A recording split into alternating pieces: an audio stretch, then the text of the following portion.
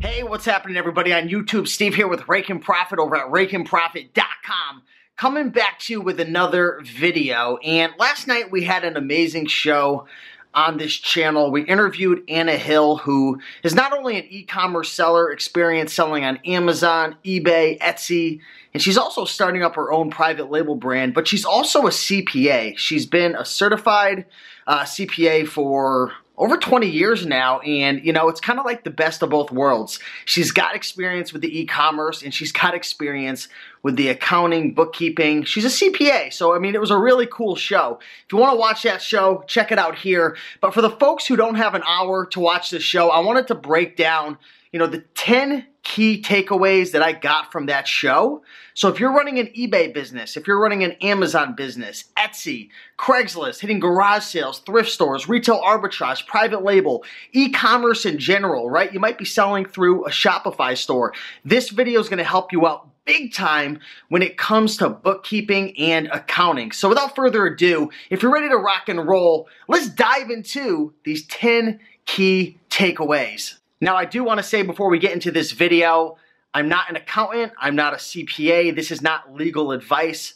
More or less, I'm just sharing with you the key takeaways that I got from last night's video. And again, before you make any decisions, please advise with a professional, talk to a lawyer, talk to a CPA, and that's going to be your best move right there. All right, takeaway number one, and this is a big thing right here, hire a CPA.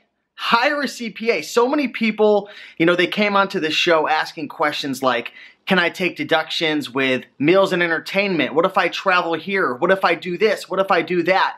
And one thing I realized is a lot of you folks, and myself included, you know, a couple of years ago, we try to play CPA, we try to play accountant, we're trying to wear all the hats in our business, and there comes a time where we have to realize, you know what? It's better to hire a professional. So, you know, the big thing that I got from Anna is have a CPA. Don't go to those little accounting booths at Walmart and Target. Stop going to, you know, H&R Block and TurboTax and all these different softwares out there. If you're going to run a real business online, and when you have inventory, it's complicated at times, especially if you're in e-commerce.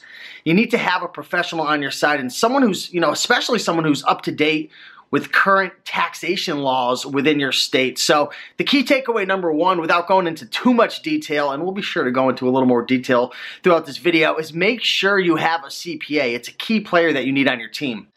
The second key takeaway, and this is something that I think could help a lot of you folks out, is it's never too late to clean up an accounting mess, right? Maybe you haven't paid taxes in a year or two. Maybe you haven't kept track of your books all year long. The key that I want to get across, and this is so important, is it's never too late. It's never too late to clean up your mess. And there's people out there who can help you, from bookkeepers to CPAs, accountants. This video can help you. It's never too late. Don't just give up all because you had a rough start. I mean, I totally understand what it's like. It's hard enough running a business and making money and managing your income and expenses and cash flow and inventory. It's hard enough then to go a step further and, you know, deal with taxes and bookkeeping. Like, trust me, I get it.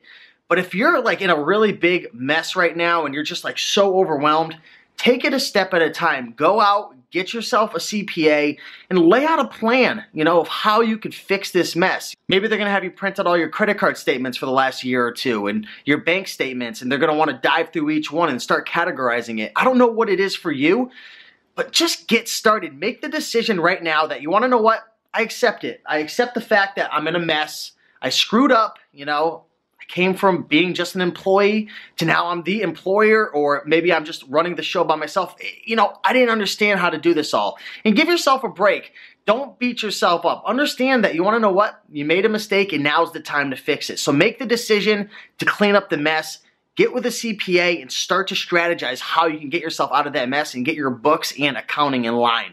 Key takeaway number three. The third key takeaway that I got from last night's show with Anna Hill, who, again, I want to say thank you to, she was wonderful, is, you know, when you hire a CPA, look at it as an investment, right? You know, for you e-commerce folks out there who are buying physical goods, when you buy an item, you're looking at that as an investment. You're spending $5 or $10 to sell that down the line for 40 or 50. And there's no guarantee, right? But you're looking at it as an investment. There's something that's in it for you. There's a reward. And you want to look at it the same way when you're hiring a CPA. You want to look at it as an investment because it really is.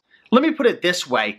An accountant can help you to strategize. An accountant can help you to figure out how your inventory is doing, if you should buy more or you should buy less. An accountant can help you from overpaying on your taxes. An accountant can help you from getting into trouble with the IRS and late fees and penalties and just a whole bunch of different negative things that could happen. So, I mean, I could go on and on about this, but look at it as an investment. What's your time worth? And I'm going to touch on this a little more later on in the video. But at the end of the day, look at hiring a CPA as an investment in your business. It's huge. The fourth key takeaway that I learned from last night's video is it's crucial to separate your personal from your business. Now, if you've been following my 50 Mistakes to Avoid series on Amazon lately, I talked about this in one of those videos.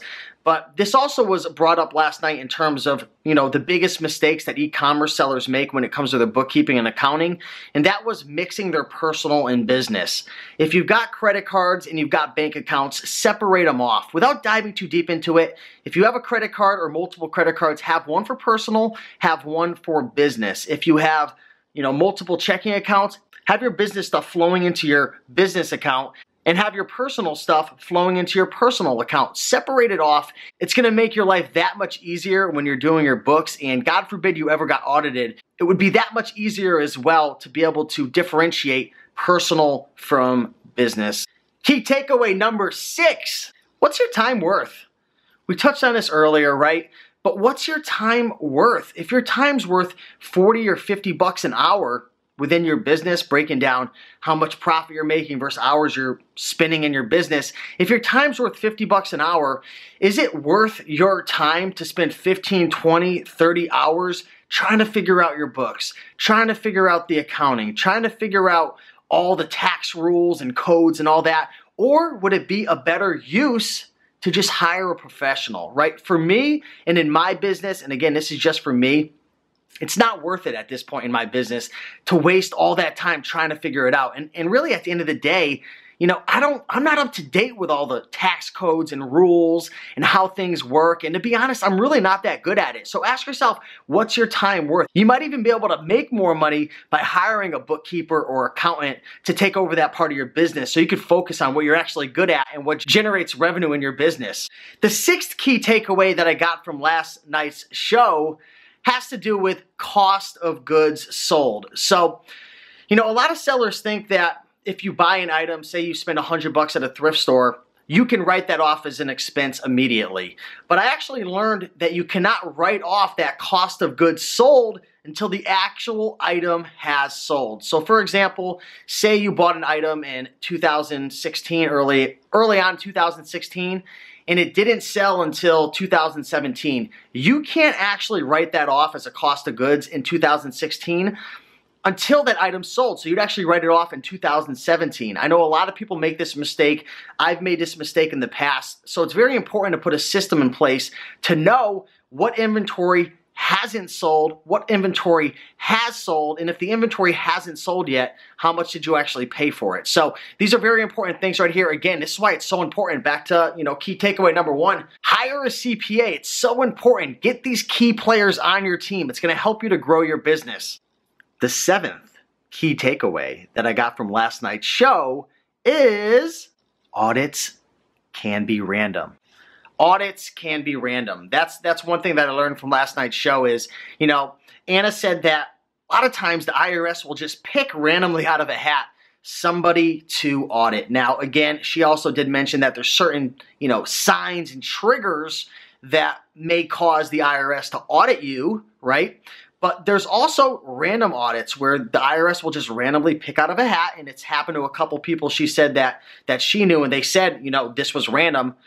They could just pick you. So this is why it's so important to have your books in line. Get a CPA on your team, make sure your books are in line, have a system, because at the end of the day, if you get audited, you're gonna have to be able to prove your expenses. So that's definitely a big key takeaway right there. Key takeaway number 8, have a system, right? I just kind of touched on that, but I want to touch on this a little more.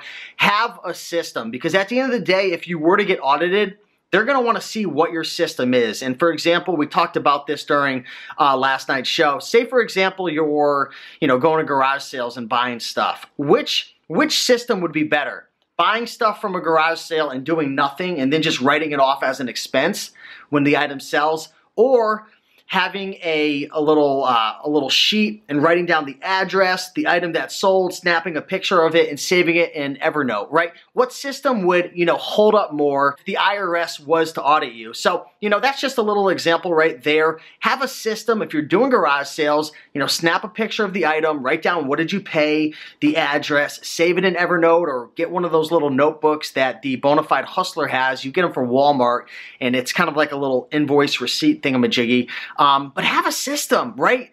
There's so many different systems you can have in place. Talk to your CPA. Talk to a professional. Put a system in place. And, I want to say this right now. I'm definitely not perfect. I'm actually in the midst of hiring a bookkeeper and a new CPA right now, and I'm learning so much, and that's why I want to make this video, because I'm passionate about this. Because I wish when I was brand new and I started my eBay business, my Amazon business, my YouTube channel, all the different things I'm doing, I wish I would have had my books in line when I had first gotten started. And a lot of these things are just like, they went over my head. But now I'm like, wow, like this is so important, and I want to get this message across to you guys. So have a system. That's a big one right there.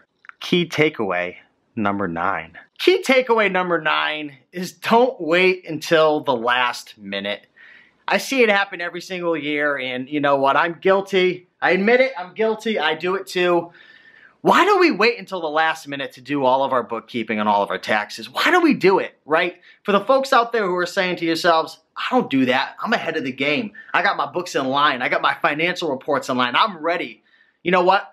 High five to you, because, that's amazing. And, I'm super happy for you. But why do we wait until the last minute?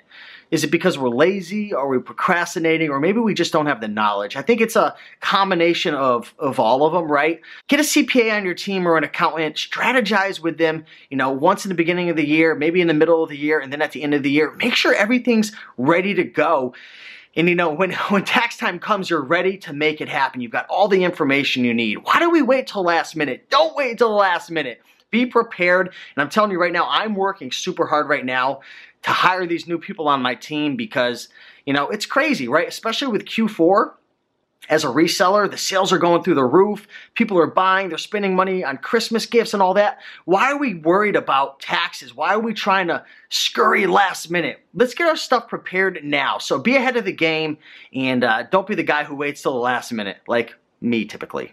All right, guys, so let's dive into the 10th key takeaway in this video. So the 10th key takeaway is, we're actually responsible for, getting our CPA the correct information, right? Our CPA isn't going to know every little tiny thing about our business. So make sure, if you're running an Amazon business and, an eBay business or a private label, you got to really explain to them how your business works, because they can't just read your mind. For them to do their job properly, they need to know exactly what's going on. So take the time to explain your business to them. And even to go a step further, make sure you can get them the right information. So make sure you learn how to pull the right reports on Amazon, how to pull the right reports on eBay, how to get them the information that they need. Again, there's Facebook groups out there like Anna's group, Anna Hill's group, Accounting We Will Go. There's a group that I run alongside with a couple guys, Green Room, the Green Room, greenroomuniversity.com. Check that out. Ask questions, ask people, what reports do I need to pull? How do I figure out my returns? How do I figure out, all the transfers that I got into my account? Ask the right questions and get that information over to your CPA so they can do their job properly. So those are the 10 key takeaways. I appreciate you guys watching. Again, at the end of the day, please hire a CPA, get an accountant on your team. I know, they can be expensive at times, but look at it as an investment. Get your team together so you can focus on what you're really good at, which is reselling, right? Running your resale business, finding items to buy and sell on these platforms, and, getting your customers good deals. So with that being said, guys, if you like this video, do me a big favor and smash that like button below. leave a comment. Let me know where you are in the country, and you know, if you have any tips that have to do with accounting and bookkeeping, leave another comment below. But I appreciate you guys watching. I'll see you in the next video. Keep up making money. I'll talk to you soon. Bye.